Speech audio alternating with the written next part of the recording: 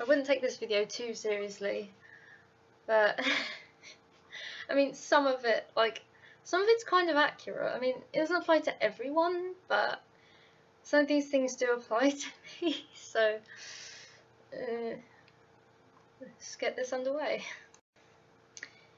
First of all, an important way to dress as a stereotypical lesbian style, flannel or plaid shirts.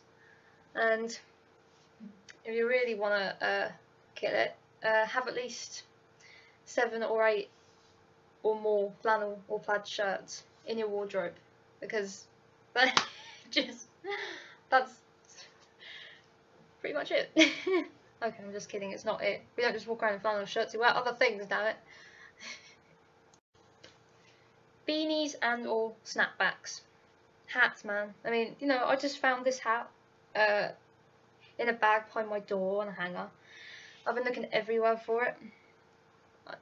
Just because I didn't wear beanies in a lot of my other videos, trust me, I want to wear my beanies, it's just I couldn't find them. But now I have, so I'm going to be wearing a lot of beanies because I love them. Anyway.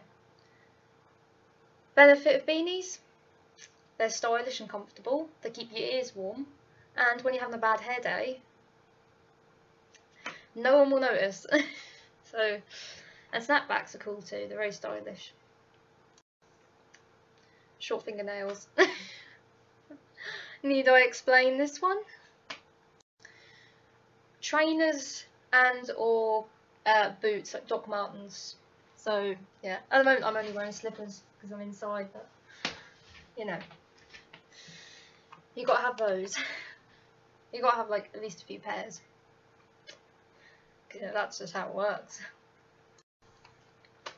Trousers, tracksuit bottoms, skinny jeans, baggy jeans, anything along those lines. And you know, you're doing it right. Now keep in mind that doesn't apply, like I said, that doesn't apply to every lesbian. That's just like, that seems to be a very common thing. Like I love flannel shirts, beanie hats and skinny jeans, but I still consider myself femme. So because I love makeup and I do like wearing skirts and dresses every now and then, and you know, dressing myself up. But I'm not really a formal wear, I prefer to just dress casually. This is kind of my casual wear. But yeah, as I said, not to be taken seriously, it's a bit of fun, you know. I'm making a mockery out of myself, and yeah. And if you choose to take offence to it, then I'm sorry. But most of my videos I make them for fun. A lot of them. I make serious videos, but yeah, I'm just gonna keep rambling on, so